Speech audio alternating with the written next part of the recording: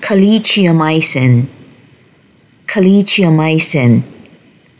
Calicheamicin is an extremely potent cytotoxic compound that was first isolated in the 1980s from bacteria found in a soil sample consisting of caliche clay from Texas.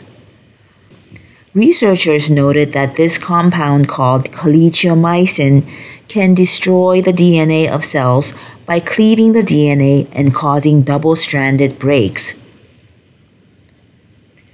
Researchers from Pfizer devised a strategy to link calicheamicin to a monoclonal antibody that can specifically target cancer cells. In this way, they could limit harming healthy cells, while the linked antibody can direct the highly potent calicheamicin to the tumor cell.